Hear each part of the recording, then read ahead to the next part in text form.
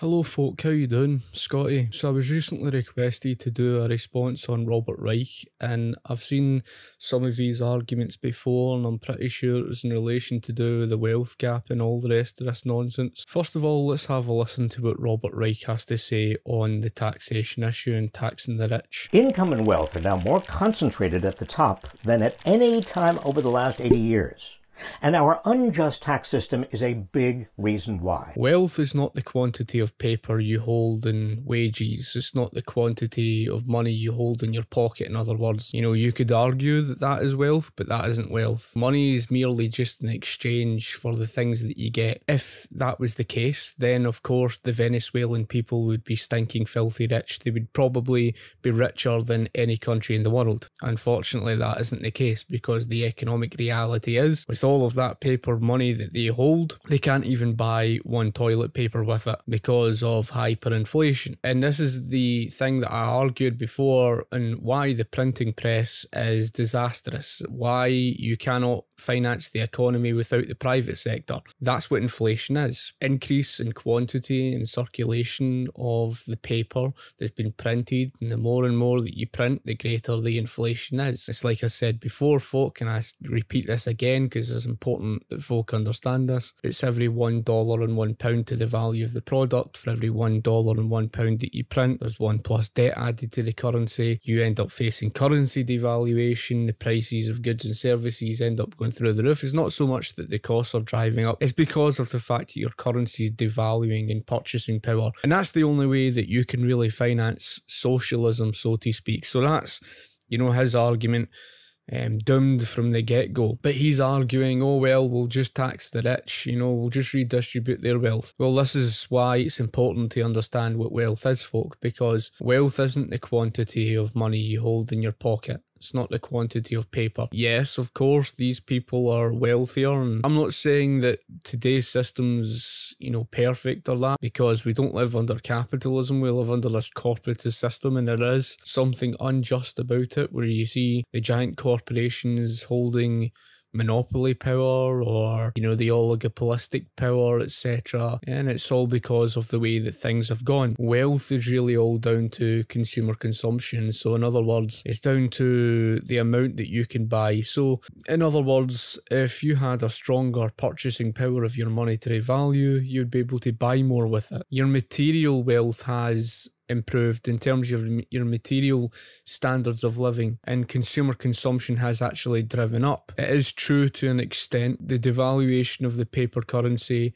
has had an effect on society, and this is one of the arguments that I made even when it came to the critics of Margaret Thatcher. They don't understand that when Britain was faced with the heavy nationalisation prior to Margaret Thatcher, well, the only way that you're left to try and finance the massive big bloated public sector, the heavy nationalisation, is essentially through that of running the printing press. The rich people are not affected by that. They are not affected by the devaluation of a paper currency because they are not reliant upon it. That's because most of the wealth that the rich hold is held in assets. In other words, it's not an actual paper currency, it's not an actual money, it's held in assets. An asset would be like Jeff Bezos' company, Amazon. That's an asset, and it's not an actual money. So even if you were to use the argument to redistribute the wealth in terms of meaning their money, they don't have enough because most of their wealth is held in the assets. They really don't understand the laws of supply and demand. Think that they can just control people, and then think that people are somehow robots that zip up the back and have got a wee button in the back of them to press. They don't comprehend the fact that human beings are self-interested, that human beings are not forced to stick around. Human beings have legs to run with and bags to pack. So in other words, this is exactly what you see throughout recorded history. Why else do you think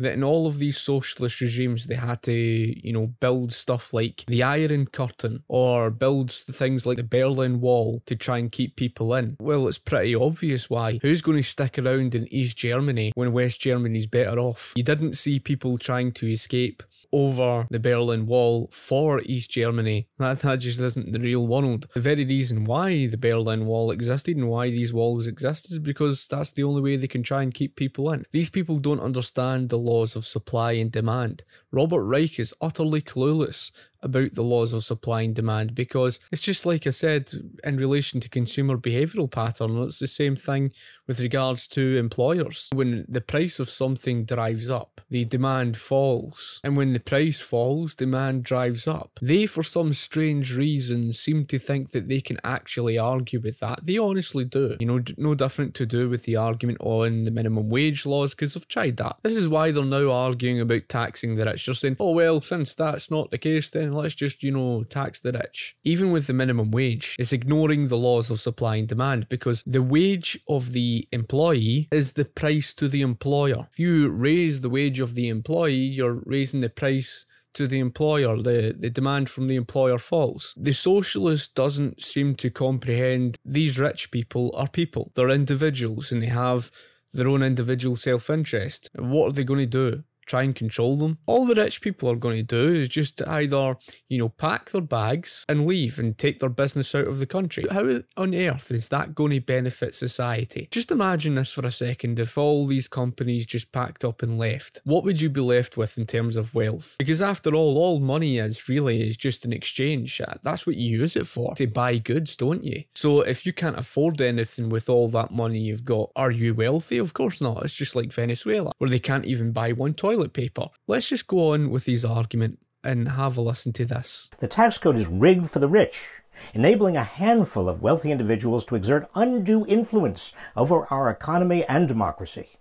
Conservatives fret about budget deficits. Well then, to pay for what the nation needs, ending poverty, universal health care, infrastructure, reversing climate change, investing in communities, so much more. Okay, the first point there, you're never going to completely eradicate poverty. That's impossible. And the reason why it's impossible is because scarcity is part and parcel of economic reality. They actually think that they can have a post-scarcity world. Scarcity means that people's expectations far exceed what's actually available to them. And in economic reality, resources are finite. They're not infinite. That's why there's scarcity. It's just like the example I gave in the economic calculation problem. And I showed and I illustrated from Thomas Sowell's example of beachfront housing. Well, there's only one beachfront, right? There's only so much quantity of beachfront houses you can build there. And there's only so many people that could live in them. You know, so how the hell do you get to decide who gets to live in them if you don't have the information of prices? And even to make things more complicated with regards to housing, and I've pointed this out before, not everybody wants to live in the same type of housing, and not everybody wants to live in the same type of location. Some people prefer the countryside and other people prefer living in the city. And then you could narrow things down and say particular people, for whatever reason being, prefer to live in a particular part of the city. These people have an overly simplistic worldview of everything, and they don't acknowledge scarcity. And this is the reason why economics is a study of trade-offs, because there are consequences for your actions. If you waste valuable scarce resources, misallocating it into producing something that the market is not in demand of, and this is classic of socialism because it's faced with the economic calculation problem, creating the consequence where a great many others are left without. He's talking about ending poverty. You know, I don't think you will ever see, you know, getting rid of 100%. You're always going to have rich and poor people, in other words. That's just economic reality. And by Christ, how the hell are you going to solve that problem with A, a moneyless based economy, or B, trying to fix prices above or below market value and running the printing press? You're just not going to. Anybody who thinks socialism is going to end poverty are just living in cloud cuckoo land. As someone who supports capitalism, I'm not painting you a worldview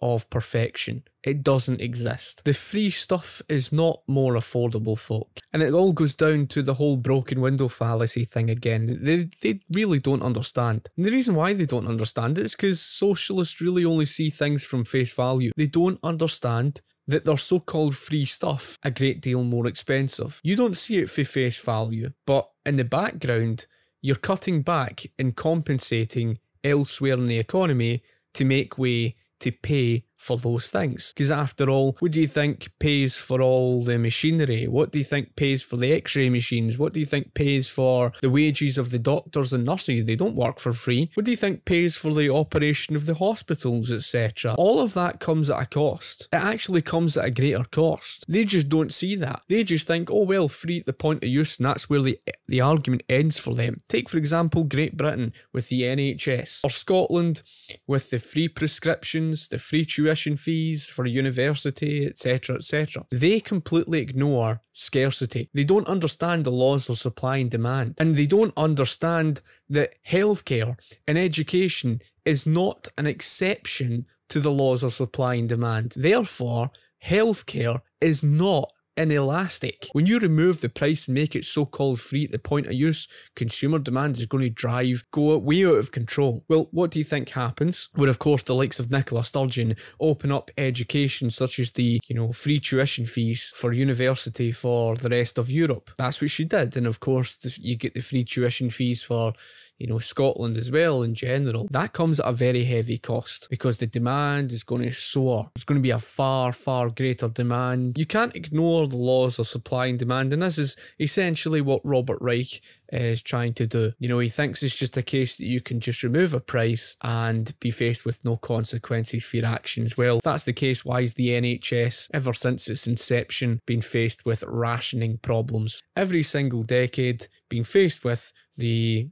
price shortage problems such as the medical staff shortages, hospital bed shortages, the surplus waste problems, etc., etc. They try to use this argument because they say, oh well, look at American healthcare costs. Well, America's got two healthcare systems, believe it or not. One's not well known about. It's the direct primary care, and again, you can go and check out my video on that. But I think it's important that you check out my video on American healthcare costs, why it costs so much, and then you'll get to understand, because then you'll see why their argument is deeply flawed. The universal healthcare systems in the likes of these Scandinavian countries, for example, are being propped up by the United States taxpayer.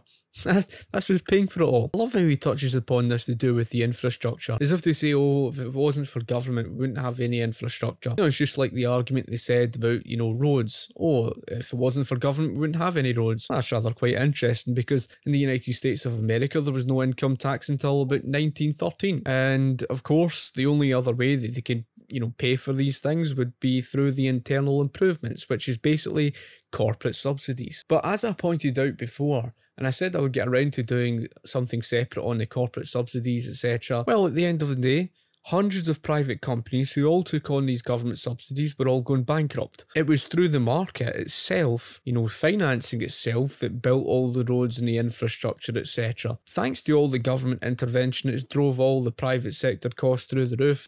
Argument to try and project the blame off onto capitalism, as if to say, we've got all these expensive costs, etc. Oh, it's to blame on capitalism. It's all thanks to the mixed economy and all the socialist government interventionism. So the last 2 points he touches upon there was to do with reversing climate change, which is nonsense, and of course investing in communities. Climate has been changing ever since the days of the dinosaurs and even way beyond then, and the average global temperature on planet Earth was far hotter during the period of the Roman Empire than it ever is today. It's just an excuse for them to use to try and take more and more control. More central planning, in other words. Oh look, they're causing such a disaster. Oh, this means we need to bring in all the controls over the economy. How convenient that just falls in line with socialism. If you really want to put climate alarmists on the spot, ask them how socialism's going to solve the problem. I mean, the economic calculation problem, how the hell are they going to solve the problem? Are they going to solve the problem by fixing prices above or below market value that destroys the information of profits and losses? This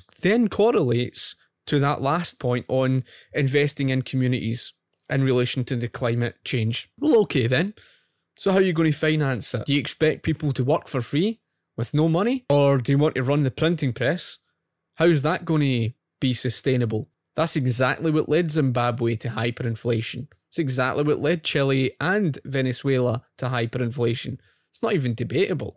It's understanding basic economics. The super wealthy have to pay their fair share. So there you have a bit of a concession there. He supports a monetary-based system, in other words, paying people wages. And you've got to ask the question, Well, how are you going to do that? It's down to running the printing press. Now, when you're devaluing the base of the currency, you're hurting the very poor people he proclaims to protect. Okay, well, if you're going to go down that road, well, you're going to be faced with hyperinflation eventually. If you tax the rich people half to death so that they're no longer rich in that sense, in his terminology of rich, tax them of their wealth, where then is the incentive for anyone to become wealthy, to improve? There is no incentive. You may as well remain in poverty because you're basically, working hard for absolutely nothing. You've basically said, well, if you try to become rich, we're just going to tax the arse out of you.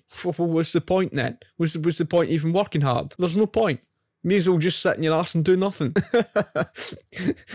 These socialists just don't understand human nature. And part of that human nature is, like I said, with the Berlin Wall, they've got legs to run with and bags to pack. You could look at, for example, the 1950s. The rich people did not pay that 95% tax rate. They just found ways around it. They found loopholes, etc. And that's essentially what they do. This is exactly what we mean by the dictatorial attitude. They really are dictators. As said before, they really are control freakery. If you said to them, well, all the rich people are going to do is just find ways around it. They're going to find loopholes. So what's their attitude? Their attitude is, we'll force it out of them. We'll take away the loopholes, etc. We'll force it out of them. They want to control every aspect of your life. That's essentially what leads socialism down the road of all this dictatorship. Human beings are not, chess pieces on a chessboard that you can just control around and, dictate what they have, what they own, etc. Human beings are self-interested. And if you try to control them, they're always going to try and find ways around it. That's just economic reality. It's the very reason why you saw in the Soviet Union a black market, because when controls are put into place, you always find ways around it. That's the very reason why gun control didn't work. Criminals don't abide by the law. They just go to places like the black market. They don't abide by law. They don't understand human nature. That's a long-winded argument, but you're getting the gist of it.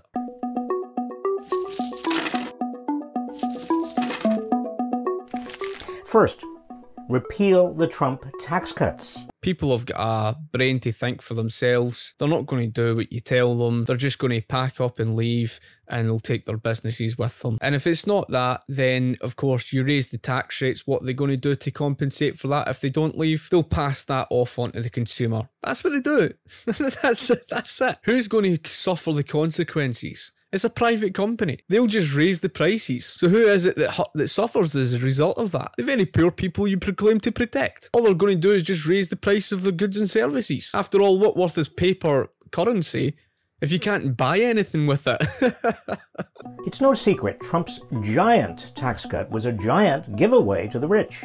65% of its benefits go to the richest fifth, 83% to the richest 1% over a decade. In 2018, for the first time on record, the 400 richest Americans paid a lower effective tax rate than the bottom half. Repealing the Trump tax cuts benefits to the wealthy and big corporations will raise an estimated $500 billion. The reason why these giant corporations benefit is because of the strong government regulation that was put in place in the first place, and that's what the big corporations lobbied for. That's how they gained the special interest favours. Why do they think that eliminating the taxation and, for some strange reason, opening up the free market and bringing in competition somehow means that you're benefiting the corporations? It's so arse end backwards, folk. Reducing the tax rates allows businesses to be more productive, even the corporations. It allows them to mass produce. And who do you think benefits as a result of that? Through economies of scale, who benefits? The consumer. Second, raise the tax rate on those at the top. In the 1950s, the highest tax rate on the richest Americans was over 90%. How convenient. I'm just actually going through the video at the moment, and there you have it. He's speaking about the 1950s. Now, like I said, the rich did not pay the taxation of the 95% tax rate. They just found loopholes and found ways around it. And even if you try to force that out of them, they're just going to raise the cost of their goods and services and pass that off onto the consumer. If you tax them at a higher rate, there's less being produced, because it costs you to produce. So if you're producing less, the cost of goods and services drive up. They could turn to these Scandinavian economies as much as they want. They could look at that of the likes of, Norway, Sweden, Denmark, etc. But they completely ignore the fact that these countries are faced with a variety of problems. They do have low levels of government regulation, etc. They've got a lack of productivity. The high GDP, like I said, in Norway, comes off the back of the energy sector. They're basically abusing the North Sea oil and whatnot, and have got a severe lack of productivity in their domestic economy. So the cost of goods and services are through the roof. That's not going to last forever, folk. So the higher tax rates is not going to last forever. Their big, extensive welfare state's not going to last forever, because natural resources don't last forever. They just don't get that. Third, a wealth tax on the super wealthy. Wealth is even more unequal than income. The richest 0.1% of Americans have almost as much wealth as the bottom 90% put together. Now, this is really interesting because he seems to acknowledge that wealth is in relation to do with their assets, and this is what he wants to tax out of them. What you buy and what you own is yours. The very fact that they want to tax that out of people is unbelievable. That's worse than the income taxation. Downright theft. That's basically saying you can't own your own possessions. How dare you even own your own private business? How dare you even own your own assets that you invested in and you worked hard for? Let's just tax it out of you. Let's just move on to point 4. Fourth, a transactions tax on trades of stock. The richest 1% owns 50% of the stock market. A tiny 0.1% tax on financial transactions, just $1 per $1,000 traded, would raise $777 billion. Again, folk, human beings are not robots. How does he think the stock market operates? Now, I'm not someone who's into the stock market, and I'm not someone that's an investor and stuff like that. So I'm not, entirely clued up with the ins and outs of the stock market. But I've got a basic understanding to understand that the stock market is really no different to anything else in business. It's just like this whole thing to do with the wealth tax. It's theft. Investors are faced with the reality of two things: risk and return. And it's just like I spoke about in the financial crisis of 2008 recently. They're going to take a risk for every investment that they make, and therefore they'll be cautious over what they invest in. And the second thing is the investment itself. They want to ensure that they're going to make a return. Does he honestly think that, investors are just some sort of robots that just, have a wee zip up the back of them and a wee button to press in the back of them? It's insanity, folk. Next. Fifth, end the stepped-up cost basis loophole. The heirs of the super rich pay 0 capital gains taxes on huge increases in the value of what they inherit because of a loophole called the stepped-up basis. At the time of death, the value of assets is stepped up to their current market value. So a stock that was originally valued at, say, $1 when purchased, but that's worth $1,000 when heirs receive it, escapes $999 of capital gains taxes. Robert Reich doesn't really seem to understand the purpose of the market value. And again, it's this thing, they honestly believe that they can just control prices and everything. The market value is there for the sake of the laws of supply and demand, for the sake of scarcity, for the sake of economic reality. At the end of the day, you can't ignore the laws of supply and demand. They think it's just a case that, you can just remove prices and whatever could go wrong. As if demand just somehow is fixed, and you can just fix demand. You can just control it. The Soviet Union and every socialist regime tried all of this and they failed miserably. Wealthy people are not going to stick around to, pay for all of this. And you could try and control them as much as you want and try and stop the loopholes in the name of doing so. It's like that whole thing with the cat. It goes for one, it slams it down, and then up pops another one. That's what these socialists are like. They don't understand that every time they try to control the issue, something else props up. And then they try to control that, and then the other one pops up. They just don't get it. Okay, so that's just the gist of his argument, and the rest of the video is more or less just the same. Creditors are the ones who hold the purse strings, right? And it's just like that with Scotland, as an example. The creditors in Scotland do not feel comfortable with the idea of Scotland separating from the Union. They don't. See if the creditors who hold the purse strings packed up and left the country, the only place that the government would be left with then is running the printing press. What are they going to do to these businesses who refuse to reduce their costs? Are they going to set down price ceilings and create price shortage problems, etc.? Businesses are not going to stick around for that. It's theft of what he's arguing, as I said, especially that wealth tax. I mean, that is 10 times worse than the income tax. That really is, folk. That's basically saying, we'll tax you of anything that you basically own. What's the fucking point buying stuff then? what's the fucking point? What's the fucking point, owning stuff? There's been no point whatsoever.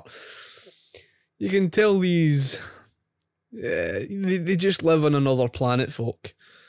Robert Reich lives on another planet. So anyway, folk, if you've got anything you would like to add, comment in the comment section below and I'll be sure to get back to you. But that is just insane. Anyway, folk, thank you for watching and I shall talk to you later. Cheers.